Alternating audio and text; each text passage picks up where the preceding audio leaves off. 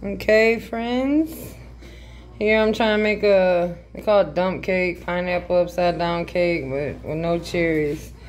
So right here we have this 1 cup of brown sugar with 1/4 cup of butter melted down for the brown, the layer that ends up being on top. So you need 1 cup of this, 1/4 cup of that, butter. Then you have 3 eggs in this bowl. The juice for your pineapple, I just use the chunk. You can use the slices. 1 cup of juice, 1/3 cup of vegetable oil, and your cake batter. You mix it, put it in on top of this after you're done battering it, and then you put the oven on 350. I'm gonna get that set up and I'll be right back with you.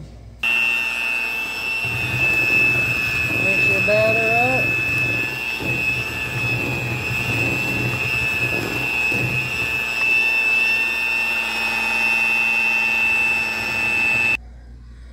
That's my batter all mixed up.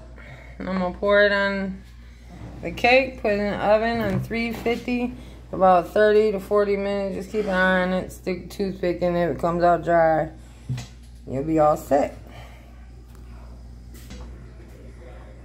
That's the batter on it. I'm gonna let you see it when it's done. Like, share, subscribe.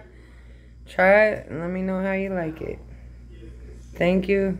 God bless. The cake is done. We're about to enjoy it. This is the finishing results.